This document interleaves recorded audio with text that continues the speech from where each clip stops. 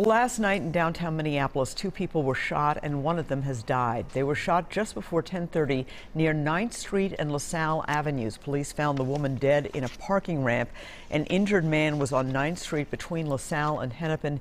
He is expected to survive his injuries. Police say the suspect took off before they got there. At this point, we have no reason to believe that there's an outstanding danger to the public. Investigators did talk to a number of people who may have been in the area at the time. This is the 26th homicide of the year in Minneapolis.